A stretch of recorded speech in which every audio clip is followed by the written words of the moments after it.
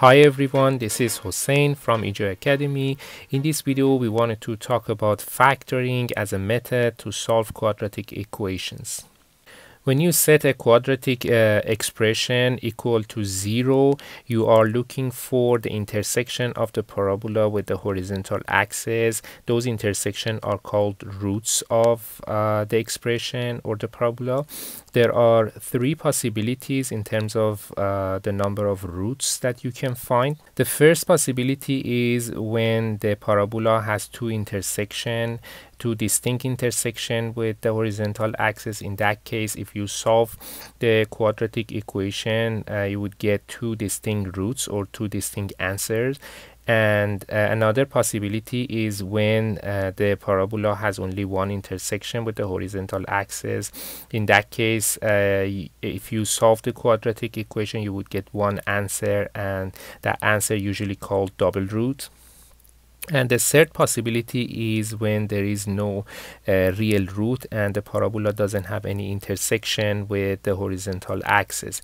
In that case, the roots are called imaginary roots, and in the future videos we will talk about that. Now, in terms of the methods that you can use to solve quadratic equation, there are usually three methods. One is factoring, the other one is completing the square, and the last one is quadratic formula. In this video, as I mentioned earlier, we wanted to talk about factoring and how you can use it to solve quadratic equations.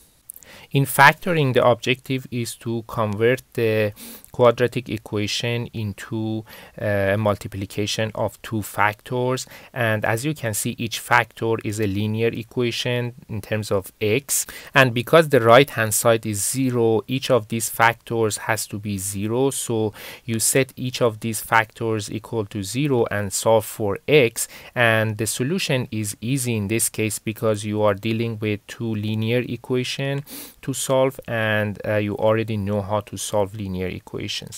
So in order to find these two factors, you need to find four unknowns. As you can see, the first factor has two unknowns, m1 and n1, and the second factor has two other unknowns, m2 and n2 in this case, and you need to figure out what are these unknowns to be able to find these factors. As I mentioned earlier, when you solve this quadratic equation, the answers that you would get are basically the roots of the equation or the intersection of the parabola with the x-axis. In a simpler case where a is equal to 1, if you convert the quadratic equation to multiplication of two factors, in that case, as you can see, there are two unknowns, n1 and n2, and it is easier to solve because you need to find out what are these two unknowns to be able to find these factors. Once you find n1 and n2, you set each factor equal to 0 and you solve for x, and the solution is easy because again you are dealing with linear equations. For now, let's just focus on the simplified case where a is equal to 1. We can use distributive property to apply the multiplication to the factored form. In that case, we have x times x plus x times n2 plus n1 times x plus n1 times n2, which is equal to 0. And if we simplify this further, we would get x to the second plus the second term and third term. We have a common x multiplier, so we can combine them and write it as n1 plus n2 times x. And the third term is n1 plus n2, which is equal to 0. If we compare this last expression with the original quadratic equation, we find out that n1 plus n2 is equal to b, and n1 times n2 is equal to c.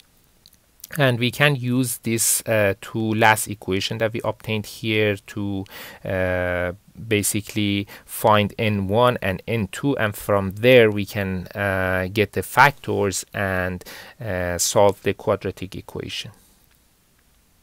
Let's take a look at few examples to see how we can apply the factoring method to solve quadratic equations. We are in Desmos. We wanted to graph the first quadratic equation to see what are the intersections, and then go to our notes and use factoring method to solve the quadratic equation. So the expression that we have is y is equal to x squared minus 6x plus 5. So as you see here, the parabola has two intersections with the horizontal axis. The first one is at x equal to 1 and the second one is at x equal to 5. Let's use factoring method to calculate these two roots. Alright, the equation is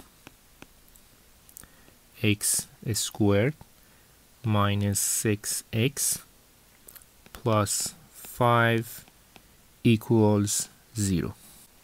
Our goal is to transform this equation into a factored form. The factored form that we introduced was open parenthesis x plus n1, close parenthesis, open parenthesis, x plus n2, close parenthesis, equals 0.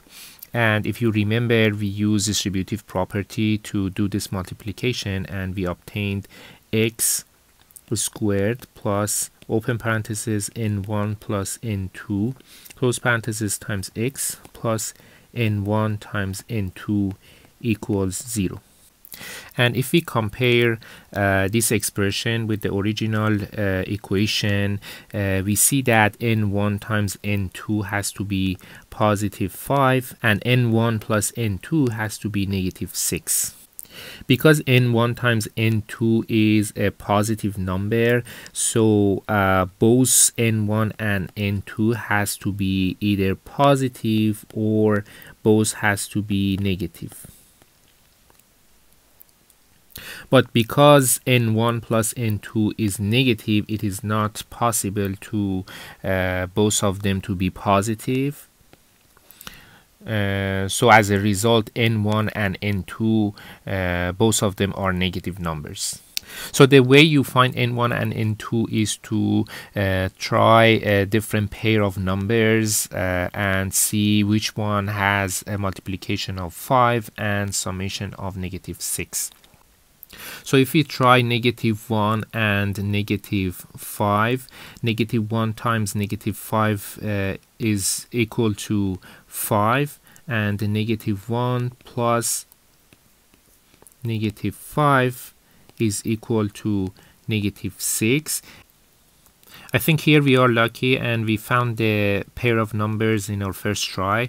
So let's assume n1 is negative 1 and n2 is negative 5. And it doesn't matter if you switch the numbers and assume n1 is negative 5 and n2 is negative 1, and you still get to the same solution. Now that we found n1 and n2, let's replace n1 and n2 in the factored form. If we do so, we would get open parenthesis x minus 1 close parenthesis open parenthesis x minus 5 close parenthesis equals 0. So this is the factored form of the original quadratic equation. Because the right hand side is equal to 0, each of these factors has to be 0. Let's set the first factor x minus 1 to 0. To solve it for x, we need to add 1 to both sides. So on the left hand side we have x, and on the right hand side we have 1. This is one answer. And for the second answer, we need to set the second factor to 0. X minus 5 is equal to 0. We add 5 to both sides. So we have x on the left hand side is equal to 5. And this is the second answer of the equation. So x equal 1 and x equal 5 are the solution of this quadratic equation, and this is exactly the same as we saw in the graph. Our second example is y is equal to x squared minus 3x minus 28.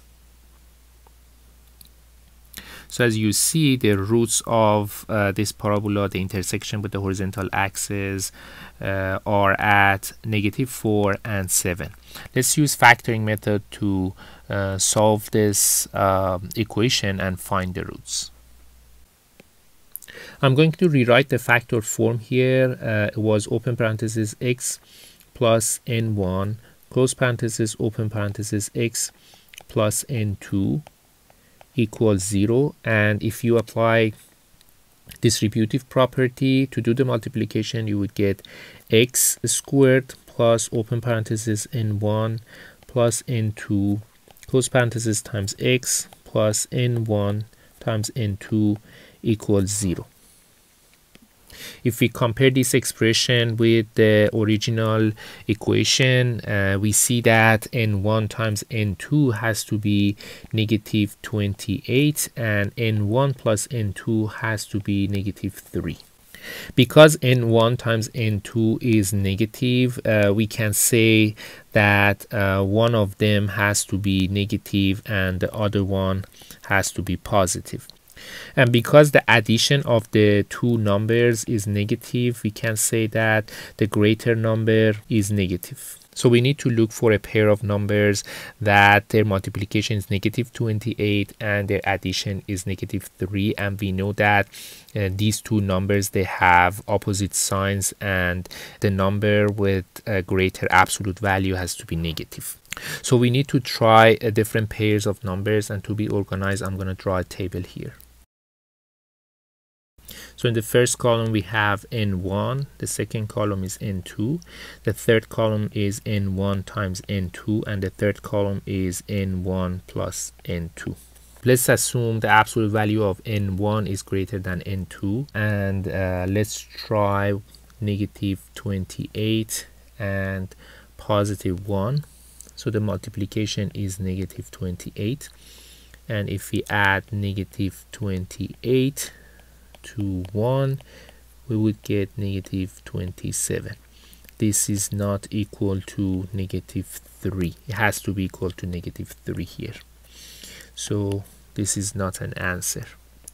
Let's try another pair, -14 and +2. The multiplication is -28, and if we add -14 to 2, the answer is -12.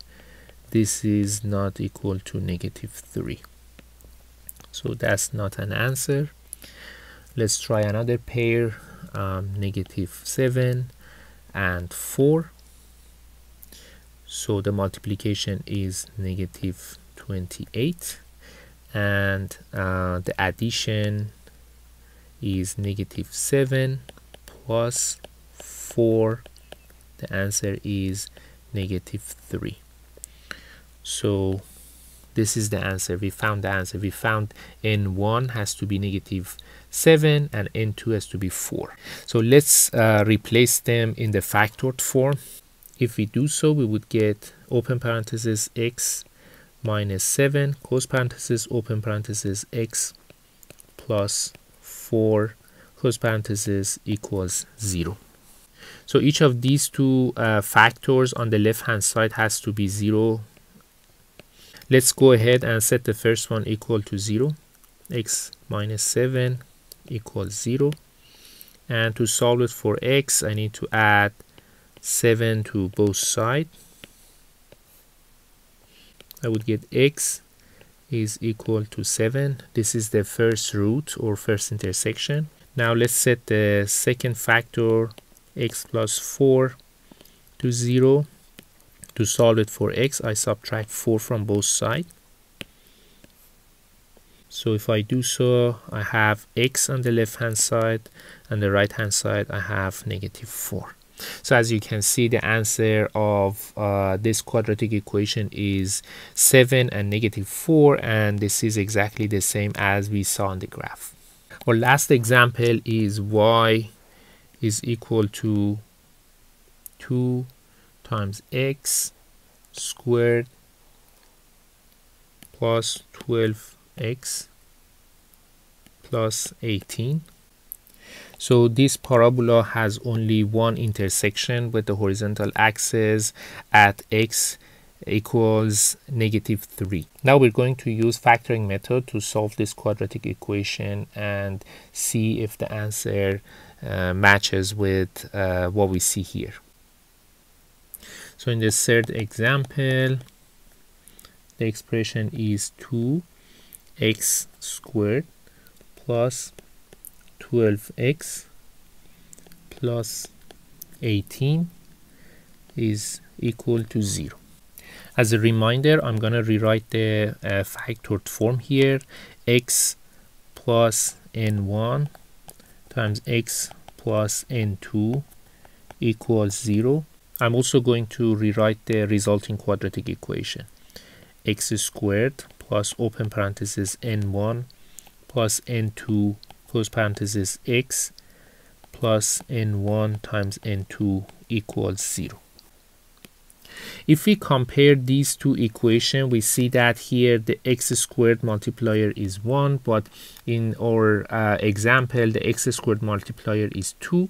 However, if we look at the other terms, we see that we can divide other terms by 2 and further simplify this equation. So if we divide all these terms by 2, we would get a new expression like this. 2 open parenthesis x squared plus 12 divided by 2 is 6 times x plus 18 divided by 2 is 9. Close parenthesis equals 0. And because the right hand side is 0, on the left hand side this expression inside the parenthesis has to be 0, so we need to solve it for x. Solve for x. We can conclude that x squared plus 6x plus 9 equals 0.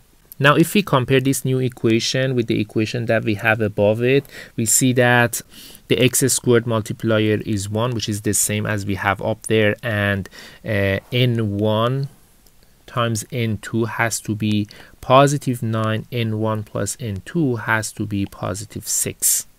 So I'm going to rewrite these conditions down here. n1 times n2 equals positive 9, and n1 plus n2 equals positive 6. Because the multiplication of n1 and n2 is positive, we can say both numbers has to be either positive or both has to be negative. And because the addition is positive, it is not possible to both of them to be negative, so we exclude this case, and as a result both n1 and n2 has to be positive numbers. To be organized, I'm gonna draw a table similar to the previous example. I'm going to try different pairs of numbers. So in the first column we have n1, the second column is for n2, the third column is for n1 times n2, and the third column is for n1 plus n2. And so both numbers has to be positive, so let's try 1 and 9. So 1 times 9 is 9, and 1 plus 9 is 10, and 10 is not equal to 6. As a result, this is not an answer. So let's try another pair that their multiplication is 9. Let's try 3 and 3. So 3 times 3 is equal to 9, and 3 plus 3 is equal to 6. So this is an acceptable answer. So the pair of number that we were looking for is 3 and 3. Let's replace them in the factored form. So we have open parenthesis x plus 3, close parenthesis, open parenthesis, x plus 3, close parenthesis equals 0. And because the two parentheses are the same, we can summarize this as open parenthesis x plus 3 to the second equals 0.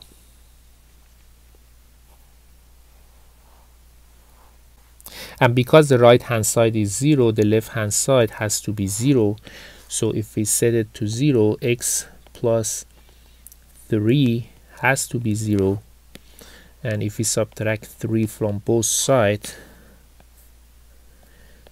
we would have x equals -3. So as you can see, the answer is matched with what we saw on the graph, and you notice that here we found only one answer for x, and this is a double root. And the reason is that the parabola only touches the horizontal axis, and as a result we have only one root or one intersection.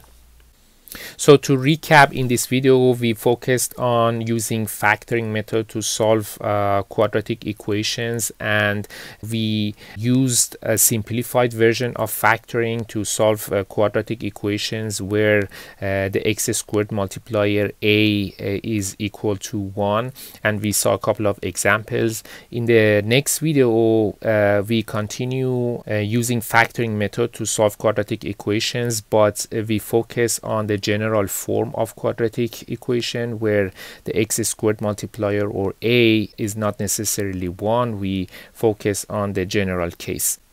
If you have any questions regarding the use of factoring method to solve quadratic equation, leave a comment down below and I will get back to you as soon as I can.